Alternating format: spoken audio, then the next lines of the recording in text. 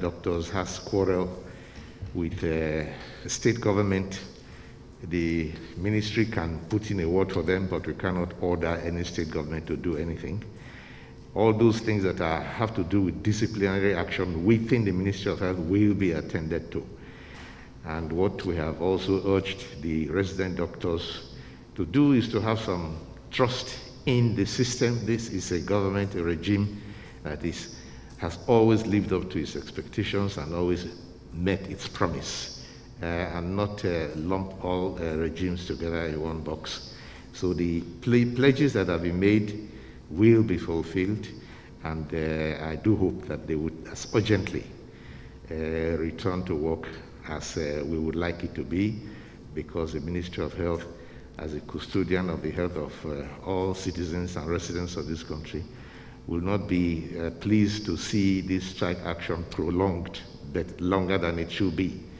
And we hope that they will understand that the fight against COVID-19 in particular, and the fight against all diseases in general, is a collective responsibility of everybody. It is not just government as a person. We as medical professionals have an obligation on our own to make sure that we protect the health of citizens. That is why we studied medicine. Take a question from here. It's reported that as this morning, 3 a.m., that they have paid the allowances for hazard and inducement to 31 teaching and federal medical centers and special hospitals of the federal government service.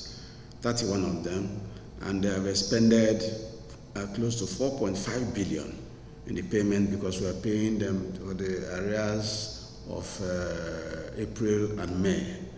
And the payment for June will also be done immediately. These ones are sorted out. So we have expended 4.5 billion as we speak this morning for these payments. And again, it's also important to report to you that in consonance with what he's saying, we had arranged a meeting for them to speak to the Nigerian Governors Forum, because you don't mix apples and oranges. The issue of health is on the concurrent list. So the federal government will do their own, and the state governments are also expected to do their own. Some of their grievances are border on what they feel that the state governments have not done. Relatives are known even to them.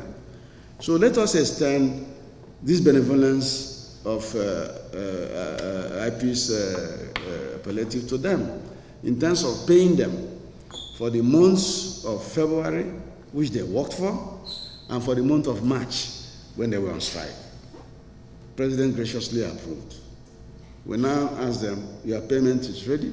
Finance, pay them. Finance now, as the paymasters said, we need your BVN so that we can know that we are paying the right people. We also need your BVN because a lot of you have retired and gone out of the system. So come for a validation in their different bosses' office so that we can start paying you. Some of them refused, some of them came and gave their BVN. And they paid those who have brought their BVN. It's important to also say that even with the Tango, some of their members went on to the IPs of their own volition, about 40% of them, without much hassle and much fight. So as we speak now, it's about 50% or less that have not agreed to go on IPs. But again, with magnanimity, the Minister of Finance and the Accountant General's office had an arrangement, I don't know, with the bosses, and they paid these other people through a BVN system.